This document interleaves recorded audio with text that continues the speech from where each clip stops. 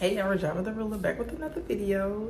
If you are new here, welcome to my channel. Stay a while, get to know your girl, see what's tea, okay?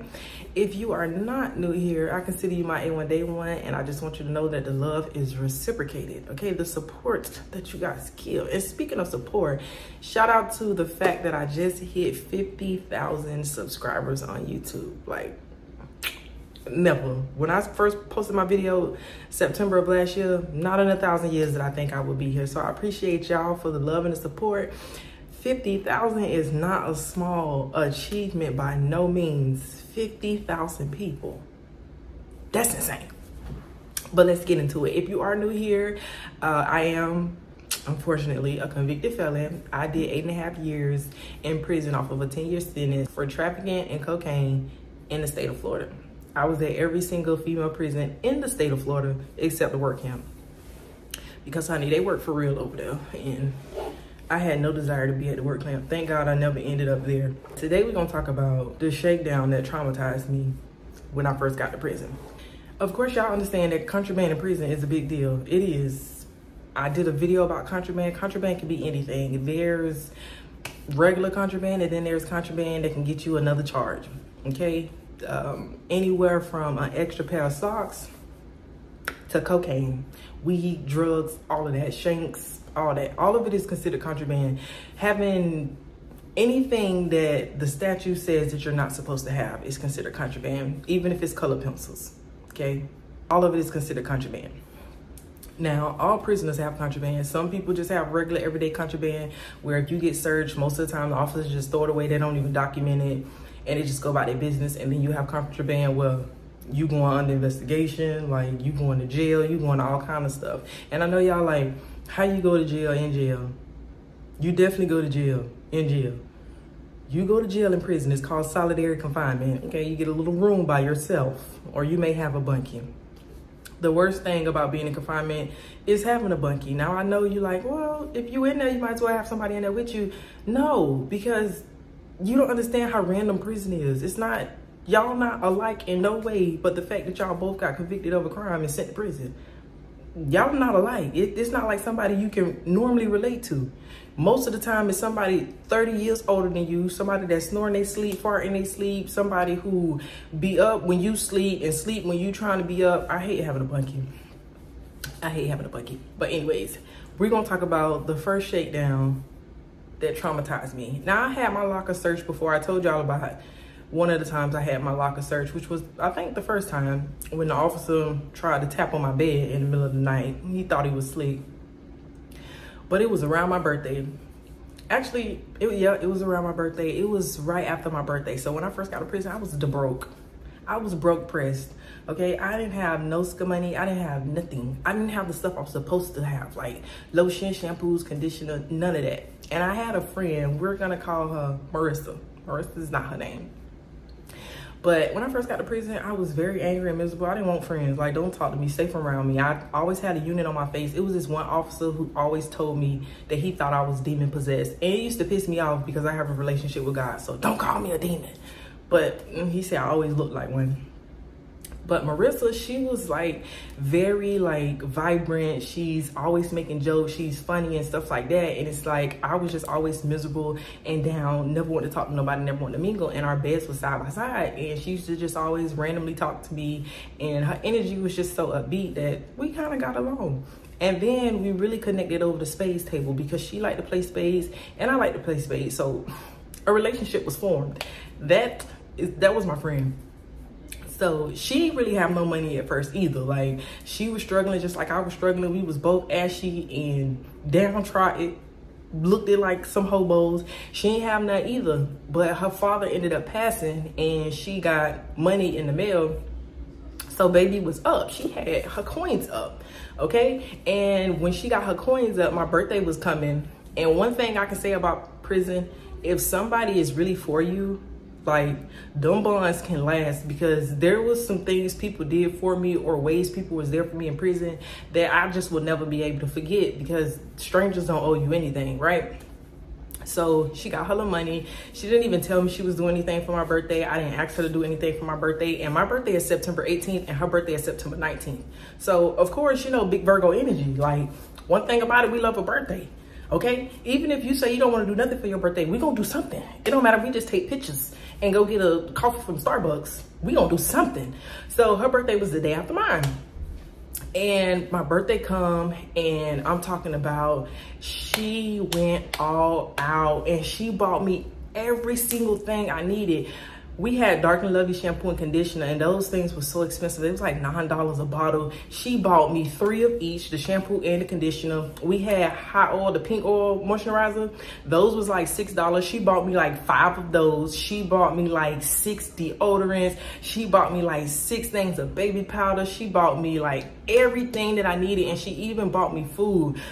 This stuff is expensive. She bought me a whole case of soup. She bought me like refried beans. She bought me food, everything. And like on my birthday, I was real prideful back then because I didn't want people to judge me because I didn't have anything. So it was real hard for me to take stuff from people. And it was like, no, I don't care how broke and hungry I am. I don't want nothing.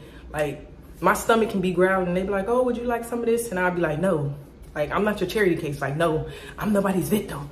So I was very prideful, and she just bought me so much stuff. And it was like, I just felt so grateful, and like, I was very overwhelmed because she didn't even tell me she was doing that. And I know that she did that out of the kindness of her heart. So it was easy for me to accept it from her because I knew it was because she cared about me, because we established a friendship when neither one of us had anything. So she bought me all this stuff. I'm talking about, it was so much stuff, it could barely fit in my locker. And we had like big lockers at Gaston. I was at Gaston Correctional Facility. It's in Quincy, Florida, like in the Panhandle. It was cold up there, okay? North Florida. I'm a Floridian, so it was cold for me. So we up there in Quincy, right? At Gaston. So when it comes to a shakedown, contraband is considered anything you're not supposed to have per the statute, and anything you do not have a receipt for. So if you buy a pair of shoes, you better keep the receipt for them shoes. Now, receipts fade and everything, but you have to keep that receipt, because if they do a locker search and you can't produce that receipt for them shoes, even though you bought them yours, they taking them, contraband. If you don't have a receipt, contraband. So it was this really, really, really nasty officer. We gonna call her Officer Mattis, okay? Very nasty. I'm talking about, she was worse than me. Okay, I told y'all I was miserable, and they told me I looked like a demon walking around. I rebuked that.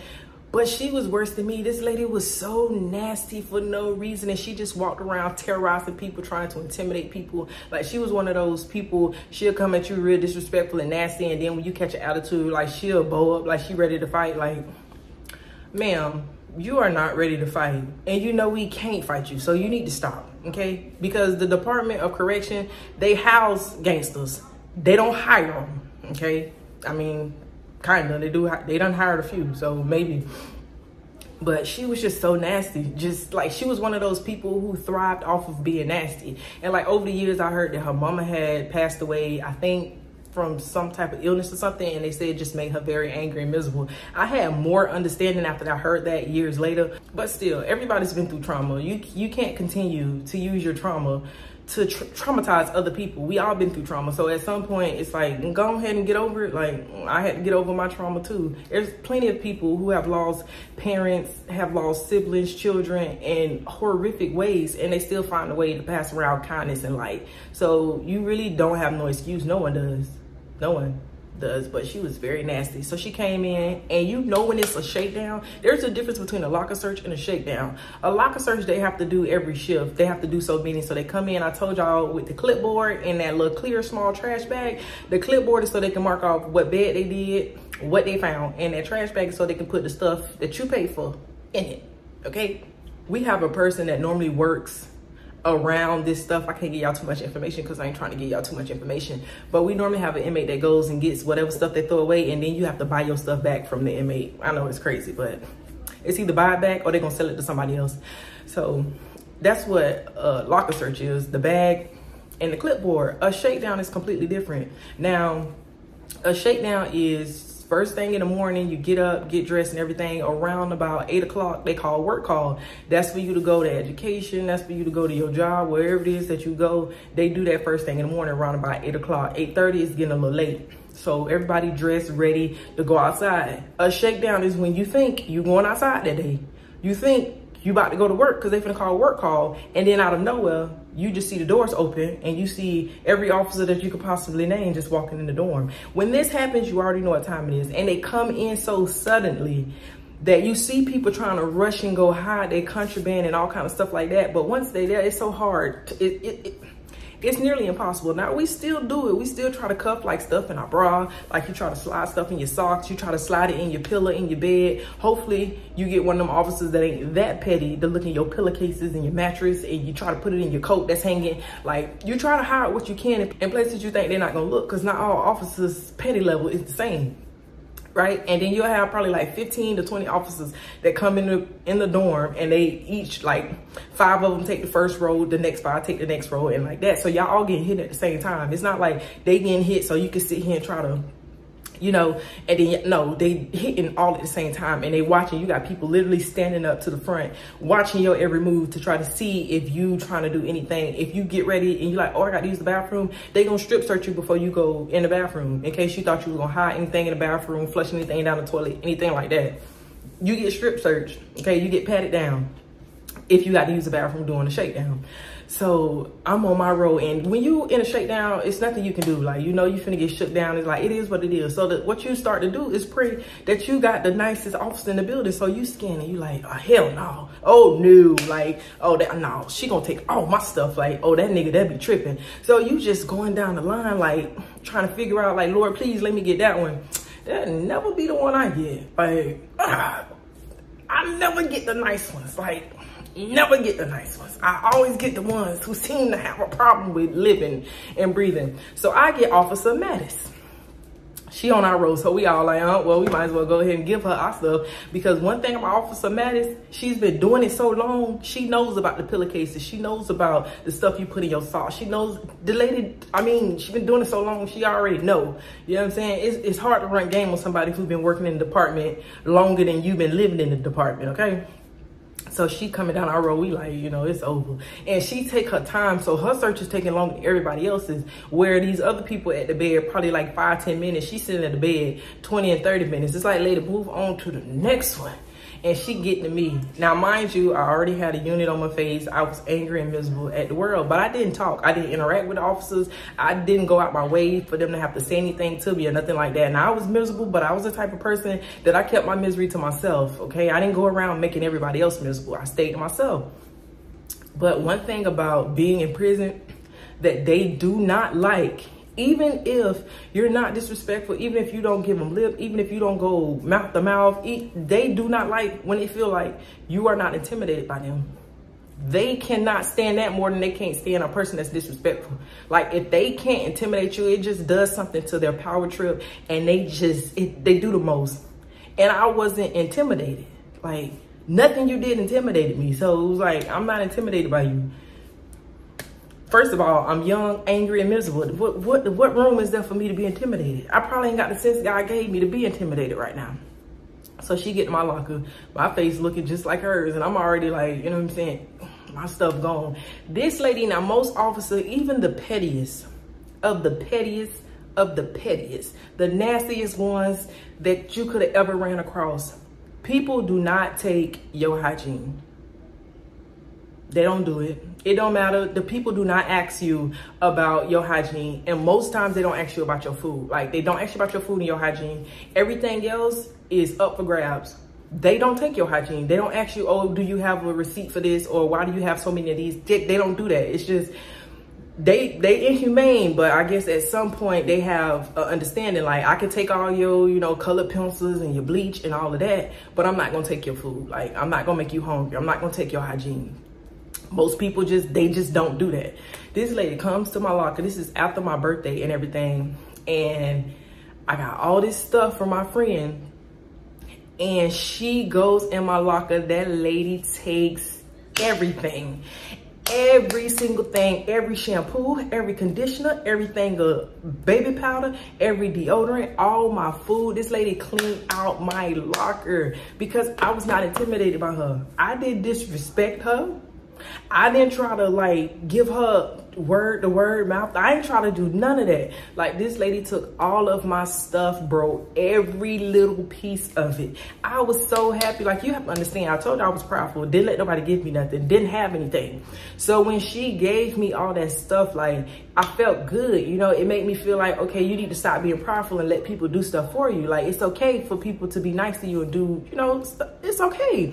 And then when she took all that stuff, bro, it just undid all the good vibes and positivity that was trying to stir up in my spirit, and you just undid all of it. And it was just like, see, now I felt humiliated. I was embarrassed because it's like everybody knew I didn't have anything, and then she gave me all that stuff, and it's like now she's taking it in front of everybody. So I was like so humiliated because it's open, everybody can see it, and it's like everybody know I don't have anything, so everybody know how serious this is for me to lose it. And it's just like, I'm talking about everybody was mad. Everybody, like the inmates and everything, was like, you dead wrong. I didn't have a receipt for nothing, and I couldn't keep it. Like, I could not keep anything. I think the only thing I ended up keeping was I had a receipt for like some deodorant, and I think pink oil, because I used to buy pink oil for my hair because I had to have pink oil. I had a receipt for like a thing of deodorant, so I literally had to, like, I ain't have no money, so I wasn't buying stuff, so I only got to keep like a few things. And I was just so, I cried, and it wasn't even like, you know, oh, she took my stuff, I'm sad. I cried angry tears because I wanted to fight this lady so bad. I wanted to hurt her. I didn't care if I was in prison. I didn't care if it was like 20 officers in here, and I knew for a fact, if I swing on her with all 20 of them in here, they gonna beat the hell out of me. Okay, they gonna beat the hell out of me, because if you attack an officer, they have all right to use force to arrest you, okay? And if they hurt something or break something in the transition, all they got to say is, well, she hit Officer Mattis. And they gonna be like, okay, well, I understand why you broke her arm, her leg, knocked out her whole front row of teeth. But I was so angry, bro, and I was crying. And it pissed me off because I was crying. And she got aroused off of that, because she get aroused, I told you, off of being nasty. So it was pissing me off even more that I was satisfying her arousal. Like, oh, I was so angry. And she took all of my stuff, bro. And that shakedown, it was not the worst. Okay, it was not the worst out of all the shakedowns I've been in prison, but that was the most traumatizing one. That was the one that showed me ain't no sympathy. Okay, don't have no feelings to no countryman. Anything you ain't supposed to have, the moment you get it, just be on the countdown like, okay, I got this. Let me see how long I can keep it, because they coming to take it. So after that, when they used to take my countryman, I ain't have no feeling. I used to be like, I get another one. It is what it is. But that one, it hurt my spirit. That one traumatized me, because I didn't understand people could be that inhumane. And I know there's people like, well, it was countryman, you wasn't supposed to have it.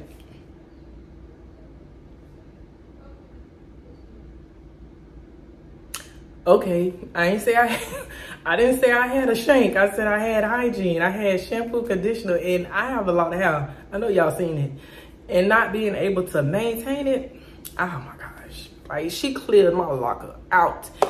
Cleared my locker out. And then even my friend Marissa, she tried to tell them like, oh, that's my stuff. I just didn't have room, because she didn't have no room. Like, baby had stuff all in her locker. Like, I told you, she ran into some money. And she had stuff all in her locker. And she was like, oh, you know, that's my stuff. Because she had a receipt for it. She was like, that's my stuff. She just holding it in her locker. But it's contraband. Even if you have a receipt for it, if it's in someone else's possession, it's considered contraband. So they still took it anyways. And it was very traumatizing. And I learned from right then and there, don't get too much contraband at one time, because you're going to be hurt when it get taken. So just get what you can afford to lose, because you're going to lose it. But that's all I have. Once again, I appreciate y'all for the 50K. Cheers to 50 more. Y'all are awesome.